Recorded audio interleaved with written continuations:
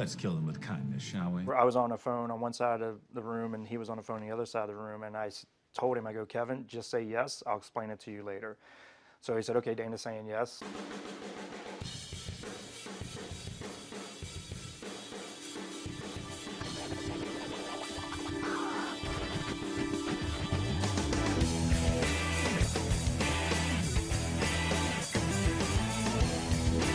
Did you think this was going out on a limb? Did you have trouble explaining it to family, friends, Kevin Spacey? No. At the time, I wanted to make the first film to be distributed online. I never made that happen, but I always wanted the content to go to that distribution model where you could reach everybody. And I talked about it in a lot of different variations. When David Fincher called Kevin and I and said, hey, this meeting with Netflix happened and we're considering doing it, Kevin was living in London at the time, and so he only knew Netflix as the DVD rentals. That's all we knew. Exactly. They had just started streaming. This was before the Quickster and all of that, right? And I'd actually been pushing Kevin towards television at the time. And his reps at the time were like, movie stars don't do television. But also some of the best content was on television, and particularly an actor like Kevin who likes to do those arcs with the characters and what he does with Francis Underwood. After 22 years in Congress, I can smell which way the wind is blowing. They approached us and said, we think we want to release them all in one shot. That was their idea? Yeah, it was Netflix's idea. And when they came and said they want to release all 13 episodes in one shot, we're like, that's great, because we had already approached it as like a big, long feature movie. And if you look at our episodes, they're called chapters.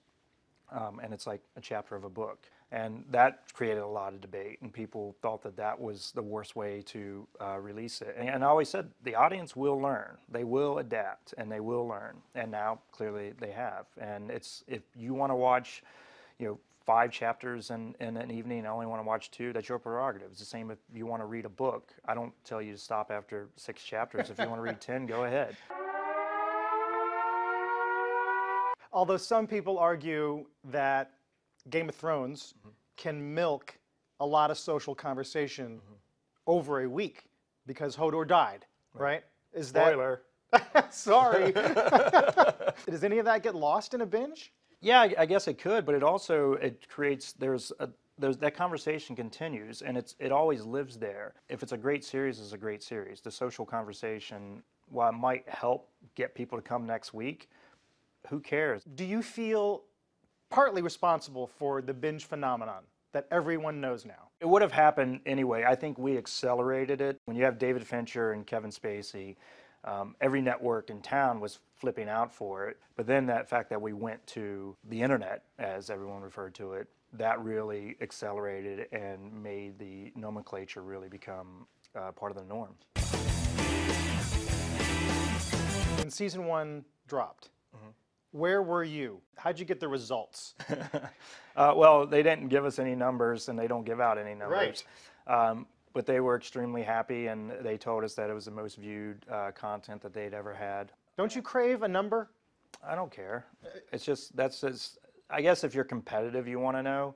But I like the fact that they didn't tell anybody. HBO and everybody else, they don't need it. It's based on subscriptions. I crave the number of, they went from 2 million subscribers to 50 million subscribers, as opposed to some Nielsen's box that I really don't believe in. I crave the actual bottom line of how much money it's bringing in.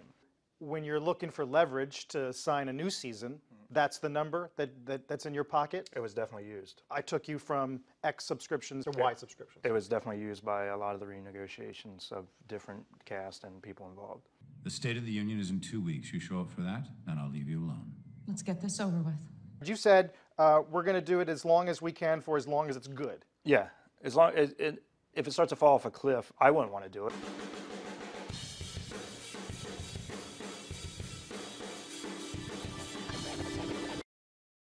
Hey, CNBC fans, I'm Carl Quintanilla. Thanks for watching CNBC's Binge on YouTube.